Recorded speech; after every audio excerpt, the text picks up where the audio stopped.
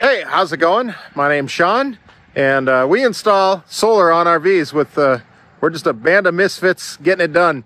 That's Levi, my son up there. He's doing solar right now, and we're working on a Brinkley travel trailer. Haven't had the privilege to work on one of these just yet.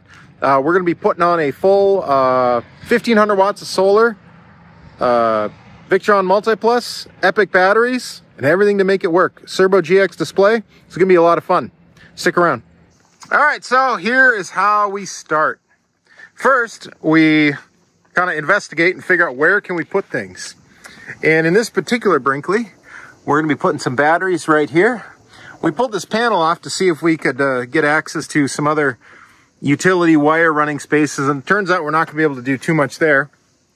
The old inverter, which was a Renogy, I believe, went right here, and some models of Brinkley use a rich solar one. It's pretty much the same looking thing. I think they're white labeled. We're going to put most of the equipment right up here to try and preserve as much of the storage space as possible. We're big into that. And also, we've got this guy helping us out here. JD on loan from Arizona. Just for a few more weeks.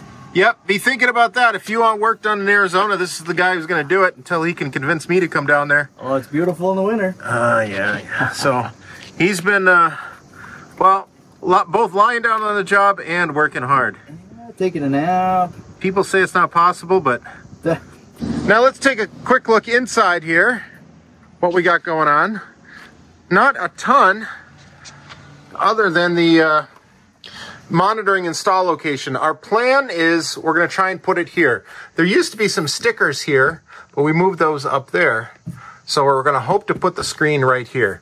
Now to do that, we're going to have to go down through the wall and out through the floor and put the HDMI cable in a like some kind of conduit or wire wrap to protect it, but it should be able to make it all the way to that bay without much of a problem. And then let's take a look on top here. We got Levi, who appears to be 2 Red Bulls deep already. 3. You got to pace yourself, bud. I am. So here's what he's got going for the solar up here. Like it. It's doing really well. And one of the things we like to do is make sure that when you get up on your ladder, you got a place to land. You can still get around here. Work on your air conditioners, work on that one. We're big on that. So right now it looks like he's wiring things up, but we're not going to connect to the main port yet. And the main port is going to remain accessible, it looks like, up there. Yep. So we will inspect his work when he's done. And oh, the other thing that people want to know a lot is how do we wire these panels up? And with Levi, what did you come up with? These two and then those. Okay, we put them in series, and that way that gets the voltage up to about 85, 90 volts. And so that's how we can run 1,600 watts of power through just 2 small 10-gauge wires. So this one in series, these 2 right here, these 2 in series, and then those 2 in series. And that it is not the best situation to be running 2 panels in series that are on either side of an air conditioner, but that's just the way we're going to have to do it.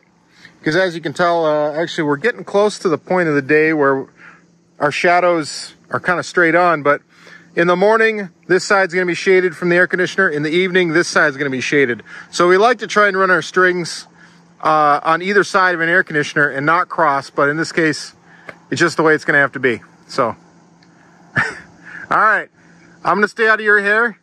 Get after it. Another day, and we are still working hard on this thing. As you can see, we got some more progress in here. We ended up putting a hole there where we're going to run some of our cables down, and they're going to come up through here and then right up. Let's see if I can show you. Right up in here. Where is it? There it is. So that's where our AC cables are going to go, because the box inside is right above there. Then we got to run the HDMI cable, which I just got done fishing here. Because remember we talked about we're going to be putting a screen right here and a EMS controller. So that's my job here is I fished this through. It's down now. We were able to actually see there was a hole that was already in here for the shower. see if I can show it to you. So here's my HDMI line and the EMS line. Where is it here? There, you might be able to see there's a hole right there. That was cut from the factory. It goes right underneath the shower. We were able to go right up through there. So that wasn't too bad. And then I'll just pretty much tuck this line right in there. We'll wrap it in some in something, and yeah, just send it all the way over there and connect it into the Cerbo. We'll probably have to do an additional extension on here. We will use power up there. Anyway, I'll talk about more about that later, I suppose. What's up there, bud? All right, here we have a JD in his natural habitat. That's it? Making, yeah, this is it right here. If he's not playing guitar in an epic band. All the time, yeah. He is making order out of chaos. Look at this. He's getting the EMS already pre-wired. That's super nice about putting it on a board. That is incredibly nice. Yeah. I had one run, I can land it here and here. All the way over. There we go. All right, we got the mobile solder station out that I put together. This is a nice little USB-C powered soldering iron. I really like this one. Black Cube, I think is the one. Maybe I'll leave a link in the description below. Really like them. Anyway, I use this for, we're extending the EMS wire, so I'm just kind of soldering that, heat shrinking that, and then I'll put this bigger piece of heat shrink over there. Just use Cat 6 Ethernet cable. So we're going to extend that. And then this line is the other side. So we can make it all the way over there. Right? So speaking of over here, oh my gosh, what is... Oh, hi. Out of all of us, JD's the only one that can do that. Just having fun now. No. All right, he's having a great time in there. Oh, yeah, just so... This is his other habitat that he likes. Because I love it so much. Well, good morning. We are still working on this Brinkley here. Let me show you the update on what we got accomplished yesterday. I don't think we filmed a whole lot. We got our board in right over here. That's still going good. So these wires right here, this one right here is our communication to the EMS system. And then this one is just the HDMI extension going up to the Cerbo screen. So we have those plugged in just to test everything, make sure they work. Sean had to extend the wires, this right here on the EMS system to go inside. Let me show you where all of that ended up. Actually, it turned out really, really nice. We were able to put the Cerbo screen and the EMS monitor just right up here inside the coach. So let's see here, we're in the sun. There we go, try that again.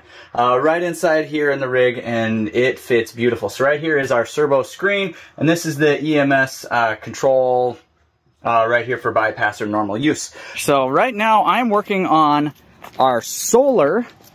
Show you what we got going on right here. So this is our solar breaker right here. I just mounted that. The line goes, it's actually back behind here, over to where the old solar controller was up on the ceiling over there. So we just grabbed that line, ran it over here, and then I still have to run this over to our charge controller right there. But right now I am in the shop getting our batteries figured out. So we're going to be stacking the batteries on top of each other and having it be, well, a nice kind of tucked away side. We're going to put a wall over top of it. But this is pretty much what they're going to end up looking like, stacked like this, one lower, one upper. So then we got the jumper wires in between there. I think on the wall we're going to have the breaker mounted somewhere over here, so it's easy access to get at it. Let's see, this guy right here, the Dihole 400 amp breaker. So I'll have it mounted. I'm not sure if it's that way or that way. We'll get it figured out one way or the other. And there he is, just finished up the install here. All right, we're just wrapping this up. I'll show you what we got going on in here. The final, oh, there's bear hair right there. We'll dust it out. So this is the finished product right here. We got our SmartSolar 150-100 right there. The Lynx Distributor down here. Oh, we still got to put our sticker on. That makes everything read correctly on the Lynx. That is one of the really nice things about the distributor. There's a sticker that you can put over top of this that switches the label, so then that's down there, and it looks like it's in correctly. The EMS system right there, Cerbo GX. That's the temperature controller for the ventilation, which is over there. MultiPlus 3000. And then shifting over this way, look at this fancy work here. So we got our batteries stacked too high over there. We got a wall in on this side right here to hold it in, and then two, let's see here, one right there and one back here to hold the batteries in place, so that way they don't shift around. And it also provides protection for, you know, when you're storing stuff in here. Our shutoff for the batteries is right there. Solar shutoff is over here on this side. And then all our wire runs we ran up over the top, not all of them, but our battery and solar down through there and land onto the Lynx Distributor right here. But most of our other runs, we went through the floor right there, going down. So this is for our AC mains, as well as the HDMI for the Cerbo and the comm cable for the EMS system. They went down. I could show you down here through this conduit right here, up and over. You can kind of see it back over that way.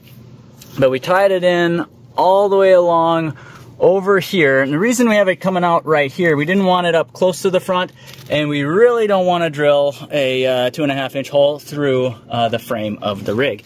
And sadly, there wasn't a better place to come to the outside over here that wasn't going to be even lower to the ground.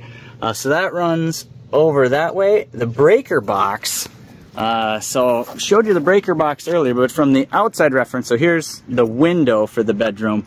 It's right about in this area right here. So we had our AC mains coming in right there. That was a really nice run to be able to do that. Kept them fairly short. Ended up adding, well, probably 15 feet total of just 6'3" cable going to do that. And then I believe I already showed the wrap up on the inside, but I'll do that one more time, just in case. And here's where we got all of the fancy stuff. So the Cerbo screen is right here. This is the EMS system down here. That's happy as can be, working just the way it should. And things are cooking good. We're making, so here's 749 watts of solar right now, pulling in almost 2,000 from the grid to charge up the batteries. Ooh, those batteries are sitting real nice. They're already almost up to 14 volts, so that's going really good. So that is how all of that tucked up. I think that does it for this video. This was a fun install. There was, honestly, Brinkley's are wonderful rigs. I love how so much of them has been, I feel like, just well thought out. Okay, let me get out of the sun. There we go. Well thought out. They're well built rigs, and it's just a wonderful, wonderful travel trailer. So if you have any solar questions or comments about this build, or wondering how we did stuff, feel free to drop a comment below and we will get back to you when we can. Or if you have other solar needs, we're in Minnesota right now. I'm going to be headed down to Arizona here in just a couple of weeks to run our Quartzsite location for the winter. So if you need something down in Quartzsite, Arizona, reach out and we'll be more than happy to hook you up with some solar. I think that's it. Levi, do you have any comments? Not that I know of. No. We're good. Sean's doing an install off-site right now, so we got to wrap up this video. All right, I'm done rambling. See ya.